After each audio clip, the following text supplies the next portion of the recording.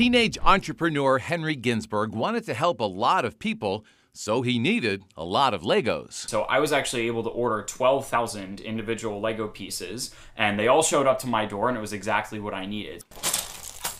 He used all of them to design and produce life-size, food-safe Lego seder plates. It's involved in Passover. It kind of there's 6 different spots on it, and each different spot has a different kind of meaning. A symbol of faith and a tradition of caring, raising lots of money to support 3 local food pantries.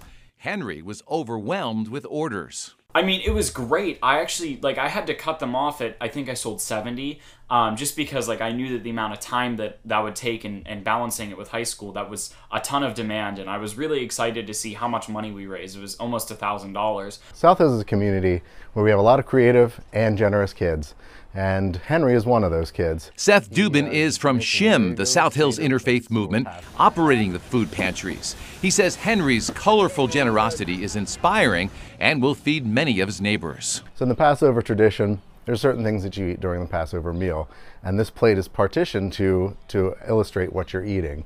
And so it's a really neat way to celebrate Passover, and a really great way to give back to the community. Encouraged by his rabbi, the Upper St. Clair High School senior got the idea to help through his successful growing business, Henry's Lego Home Building. He custom designs Lego sets, replicas of people's real homes for clients.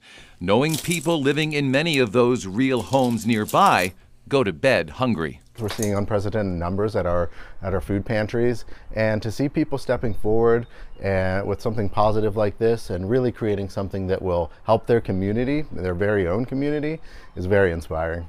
Henry will not stop helping his neighbors and will continue to do more. The biggest way that people can actually kind of contribute to helping the business grow and helping me to do more community service projects is by buying a custom model of their house, which is actually a set. So you have instructions, you get to put it together just like any other Lego set.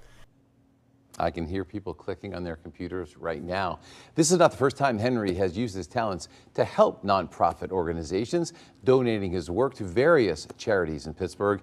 If you would like to learn more about Henry's Lego home building or how you can help out the South Hills Interfaith Movement, we have that information on our website, WTAE.com.